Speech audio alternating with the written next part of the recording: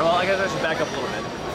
The game is set in the Grand Canyon 100 years after it is wiped out by a viral apocalypse. Okay. The apocalypse kills, like 99% of the population, and those who survive have the virus. They're just immune carriers, effectively, but their DNA has been damaged by the virus. Okay. So you have all kinds of crazy mutations, and mutant creatures running around. So it's a very strange world. We created our world using an actual geological survey map of the Grand Canyon. Oh, wow. Let me drag this out. There we go.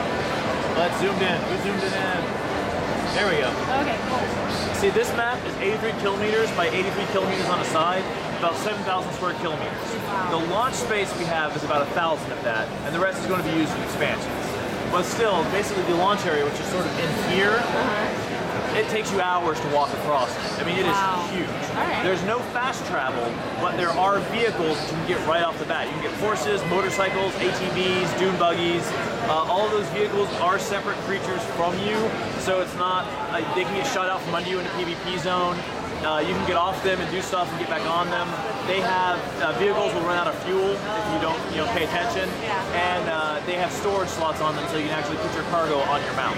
So the gene mutations, does that then go into special powers? Exactly. Okay. That's basically like as you go through the game, you can find basically access through different factions, different storylines to injectors that will awaken different mutation abilities in you. We have 10 different mutation paths. Everyone starts with alpha mutation, which is sort of here's the intro mutations, have a few heals, have a few buffs, nothing major, just to get your idea of what it is. And then as you go through the game, you can find out. For example, sonic influence gives you all kinds of like stun attacks. Telepathy is sort of like a buff one, and some crowd control. Right. So you basically got those are effectively our magic in a sense.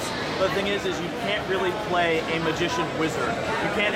They're not built to be a primary play style.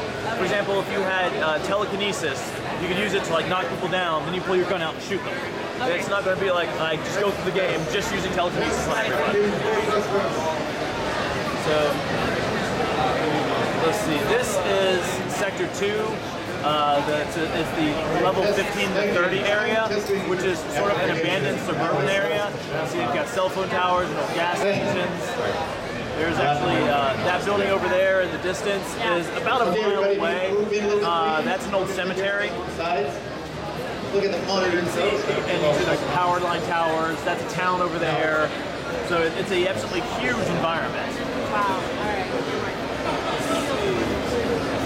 All right, as you probably figured out by now, we're going to be doing a gameplay demonstration of Destiny.